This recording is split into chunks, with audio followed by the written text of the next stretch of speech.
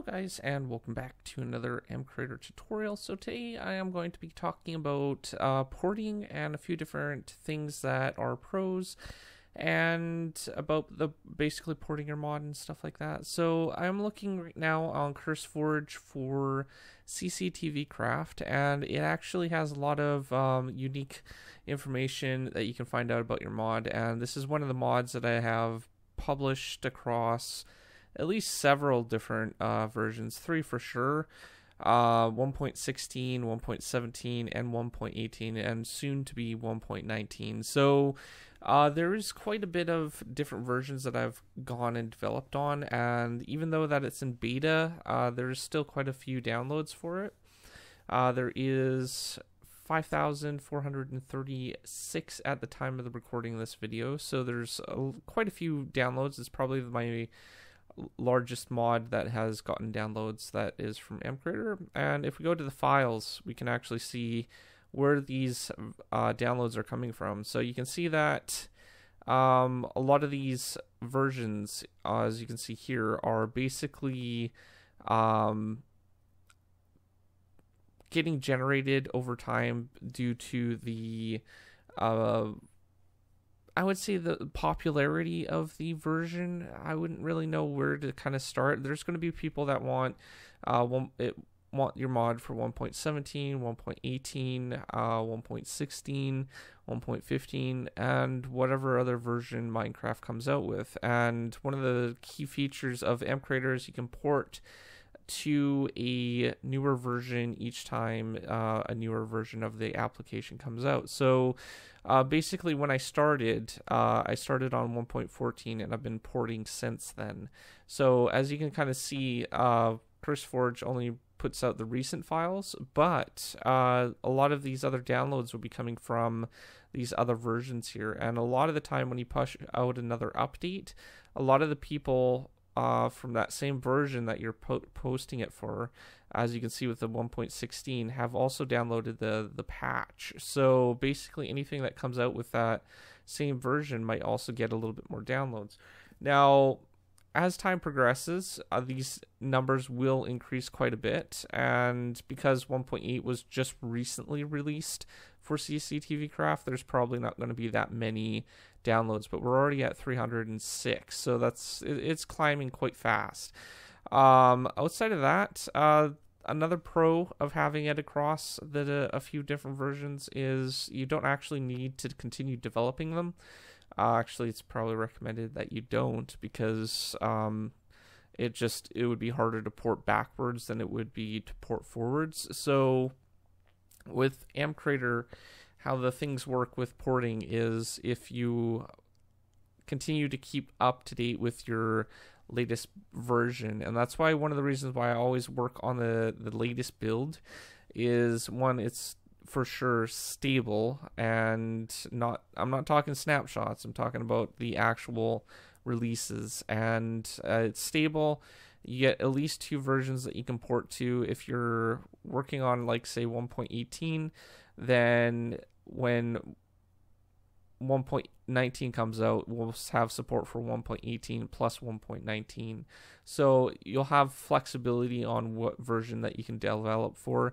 I usually go for the newest version for the thing when a release is coming out. So I try to keep my mods up to date with a very top release, so it stays within that kind of boundaries between the 2 mods or Minecraft versions. So basically, CCTV Craft is already updated to 1.18, so if 1.19 comes out, I'll be already in that kind of area for 1.19 to basically port to. And I'm already working on an update for drones and stuff for that particular mod, so that will probably increase the downloads as well.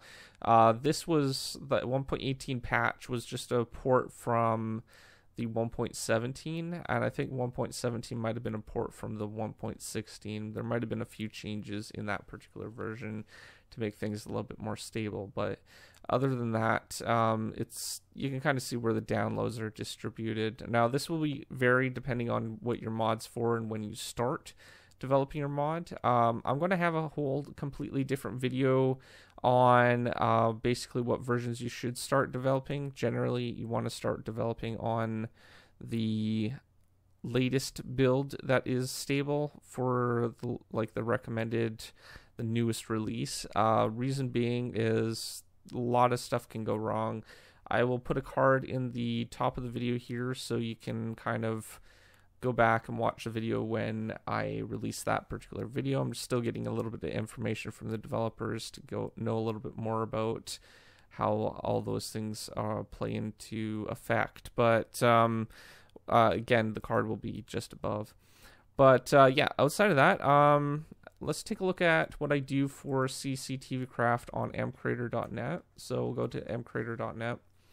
And then we'll just kind of see what we do for the different versions there. So if we go to CCTV Craft and then we scroll down, we have pretty much all the same information. And as you can see, what I've done here is I basically have just the last 3 versions of the modification. So basically I only post the newest I guess the newest releases for those versions. So 1.16, when 1.19 comes out, I'll knock off 1.16 and it'll be 1.17 and 1.18 and then 1.19. So that's basically the process that I'm working on for basically the releases and stuff like that. And obviously your mod pages and stuff will have a huge pro for what you're how much downloads you get. If it's just a short description of what your mod is, people are probably not going to be downloading it. If you give more information and screenshots and stuff like that on your mod page, most likely people will end up downloading it. As you can see, I've kind of added a few different kind of screenshots of what's in the mod, how the mod works and stuff like that. You can kind of see the different fences, the monitors, the different cameras and jammers, all the different parts in the mod itself. And then down below I use some space below to kind of showcase some of the other screenshots that I had taken. So you kind of see how a good representation of a mod page would be supported. You want to use titles and different headers and stuff like that, maybe a point form for what you have planned, things like that, and that will really help with your downloads as well. As you can see on MCreator alone, I have 2,504 at the recording of this video, so and 59 upvotes. So it's a good method to continue working on the newest versions and stuff like that, so you can come out with more versions. And even though that you're not developing for that same version, it will move forward and people will download it for that particular version that you support it for. Now, to actually port your mod, I should probably cover that quickly. But you can port upwards and you can port downwards depending on how you want to actually do it.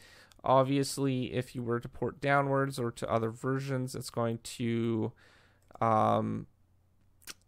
potentially have issues with not supporting the right procedures and stuff like that. Obviously, procedures that are on newer versions might not have been added in older versions. So to do that, to port, all you need to do is go to your, I believe, workspace settings, and then you would click on this particular button right here where it says Minecraft version generator, and then you would basically select your generator out of the 2 options. Now, there's not generally more than 2 options per Minecraft release, so if you wanted something for something a little bit lower, then you would have to go with something lower. 1.16.5 is supported for this version. For the current build, 2022.2 and 1.18.2. So we have those 2 versions right now. Next update will be 1.18.2 and 1.19.2. So we'll have those 2 versions. Now, when this one actually gets knocked off, You'll still be able to port it when you start up your workspace. It will prompt you what version that you want to port it to, and it'll give you the 2 options in the installed version that you have. So you will be able to port it from that version, with exception from really old versions of MCreator. You might run into some issues when you get to I think it's 2021.3 is when something changed, but more on that in the video that I mentioned earlier. But outside of that, that's all the time that I have for today. If you're new to my channel, don't forget to subscribe. If you have any questions, comment down below, and I will see you guys next time. Thanks for watching. Peace out.